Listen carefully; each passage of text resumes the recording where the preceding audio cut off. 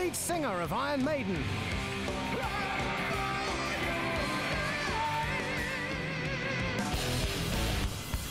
But when I'm not touring, I've got a new day job.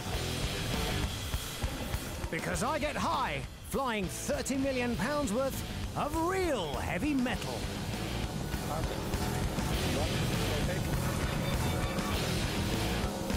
Between singing with the band, I've been flying passengers around the world for 4 years now. Good morning, ladies and gentlemen. Welcome to this Boeing 757 Astraeus Airlines flight. I'm your first officer. My name's Bruce Dickinson. Well, this is what some pilots refer to as the front office. It's a bit different to a desk, and it's a bit different to 50,000 people at a rock festival, but it's the Boeing 757, one of the most overpowered aircraft in the sky, and it really is a spectacular form of employment. And right now, I'm going to fly you through the history of the jet airliner. A transatlantic battle for the dominance of the skies.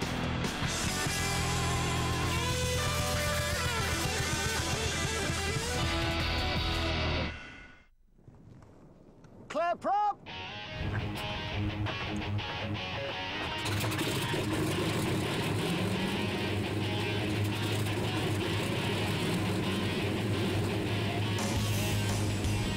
Okay, now, I know this isn't a jet, but 70 years ago, props ruled. The world was littered with aircraft manufacturers, and the Douglas Corporation was at the top of the pile. This, their legendary DC-3, was the ultimate in technology and passenger comfort. Only 3 years after its launch, it was carrying 90% of airline traffic around the world. The Douglas DC-3 was incredibly versatile. It could carry passengers, it could carry freight, it could carry mail, it could carry troops, paratroops.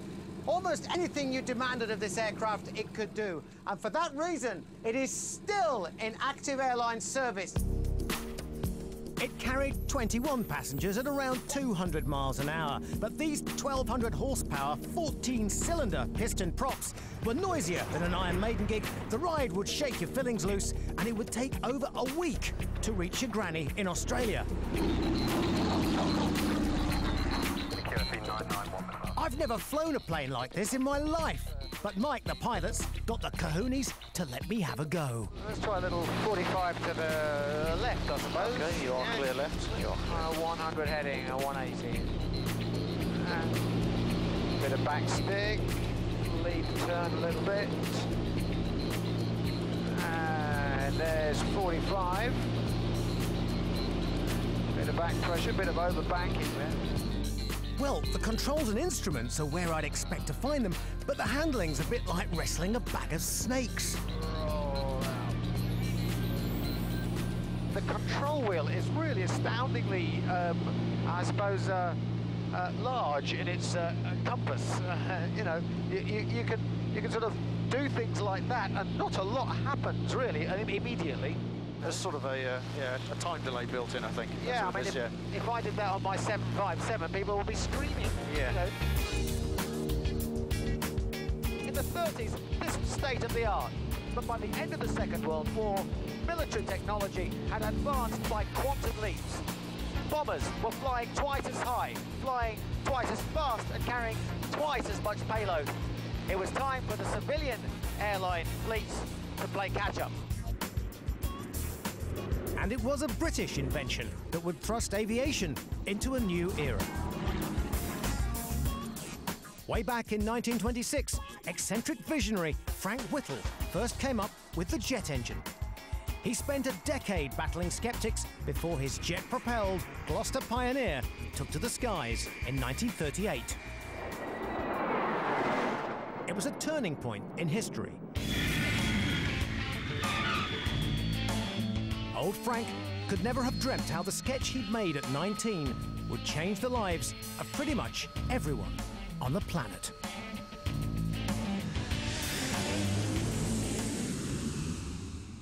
The advantage of the jet over the prop was that it was lighter, it had almost limitless potential for developing more power, and was much simpler in its essential operation.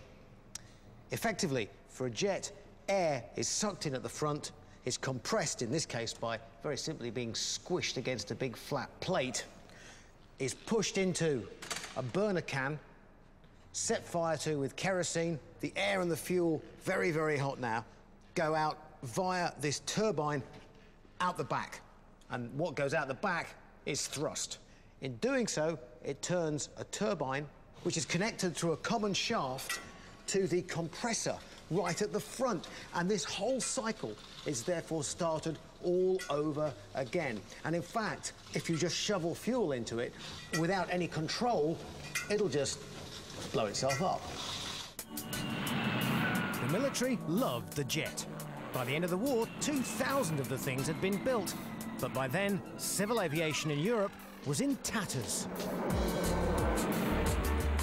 But over in America, business was booming. Civilians had been flying airliners throughout the war, and aircraft manufacturers like Douglas saw no reason to change what had been a winning formula. Big piston engines with more and more props. They didn't know it then, but a small island off the coast of Europe was about to catapult them into the jet age. Over in austerity-ridden Britain came this astounding piece of engineering which stunned the world. The world's first jet airliner, the de Havilland Comet.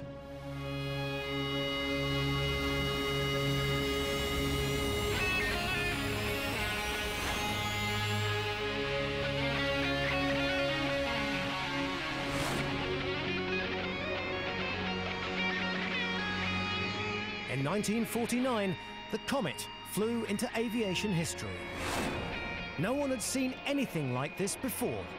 It was sleek, it was elegant. The engines were hidden inside the wings. This was the Concorde of its day. The jet engines were free of the bone-shaking vibration of the old pistons and props, and it flew at 40,000 feet, where the thin air made it more fuel efficient. This, the Mark IV, was its largest and most powerful incarnation. Well, here I am in the engine room. Well, actually, I'm in the wing root of the Comet 4, because this is where the designers chose to put the Rolls-Royce Avon engines. The advantages: a clean wing, low drag, aerodynamically very efficient. With 4 Rolls-Royce turbojets, the Comet would take you pretty much anywhere in half the time. It would take you there above the nastiest of the weather that all the other aeroplanes had to endure. And it would get you there in smooth, quiet, air-conditioned surroundings. Welcome to the jet set. But for the pilots, it must have been like getting into Dan Dare's spaceship. Captain Tony Angus is a man who knows. Well, I think it was natural feeling to have a slight apprehension, because it was something very new. But in fact, it was a nice aeroplane to fly. It was an easy aeroplane to fly. It responded very well in all respects. And the only difference with the engines was that when you open the throttles, the power came on a little bit more slowly.